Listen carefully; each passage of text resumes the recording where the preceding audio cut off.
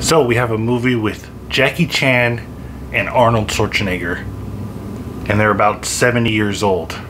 What can go wrong? Hey, what is up guys? It's me, Anthony, here to give you guys another movie review. This time it is for the movie Iron Mask. Like I said at the beginning of this video, we have Jackie Chan and Arnold Schwarzenegger. They built this movie as like this is the first time they have ever met on the big screen and they're gonna have a fight. But what can you really expect? I mean, both of these guys are really old.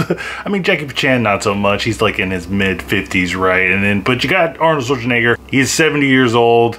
He's not getting any younger, and I didn't really have any high expectations with their meeting, but I will say the interactions that we do get with them are not as bad as I thought it was going to be. Iron Mask tells the story of these dark wizards who have pretty much taken over all of China, and the white wizards are being imprisoned, and one of those white wizards are Jackie Chan and his daughter. They have been separated, and now they have to find each other so they can free the dragon and save all of China. Now, when I was watching this movie, I was kind of confused because it's in English, but it's a movie from China and Russia. It's a collaboration movie between the two countries. And you watching this movie, you can totally tell that there's scenes that it's obviously dubbed, but it's dubbed with the actors' own voices, but them speaking English. It's really weird. I watched this on Amazon Prime, so I was kind of confused. I was like, oh, maybe I can watch it in its native language. They didn't give me the option to do it. It was only in English. So I was like, why didn't they just give you an option? I don't know if other platforms allowed you to do that, but it would have been a more pleasant experience if I was able to watch it in the movie's native tongue, if you will. But the main thing that you want to see in this movie is the promise of Arnold Schwarzenegger and Jackie Chan having a fight. And they do have a fight in here. This is not a spoiler or anything. They're gonna have a fight in here. It's not what you would think. As I said, these people are both old, but I think that they did a pretty good job. Jackie Chan pretty much, you know, pulls most of the weight in here. Arnold Schwarzenegger is just there. He's doing some one-liners and stuff. I thought it was fine for what it is, but I will say that the thing that really irks me about this movie is that it builds it up as this is a Jackie Chan and Arnold Schwarzenegger movie, the first time they ever meet.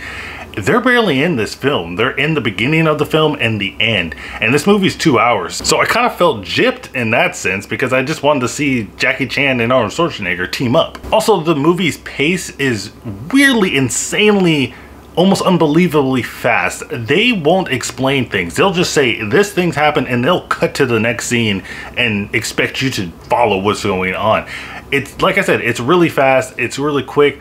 I think it kind of benefited the movie a little bit in that sense, but also it was a little bit hard to understand what was going on, but they don't really tell the story that well, which is to be expected in a martial arts kind of film. I don't come here for a cohesive and engaging and compelling story. Came here to see some fights, right? Choreography between the Chinese is really, really well done. That stuff's great.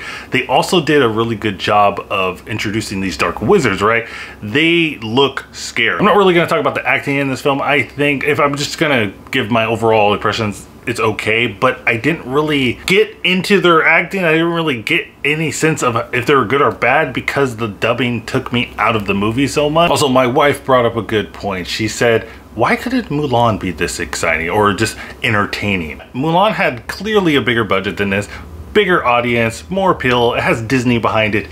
And this movie, with a 7-year-old Arnold Schwarzenegger and an aging Jackie Chan was more entertaining, more exciting than the Mulan live action. But overall, guys, I think that the Iron Mask it's all right. I mean, it's like a B movie. It's a classic Chinese martial arts film mixed with some weirdness, throwing some actors that we do know in here for some reason. If you can get past the dubbed and if some way find the original language, I guess, then I would say check it out. But what do you guys think of the Iron Mask in the comments down below? Let me know if you've seen the Iron Mask.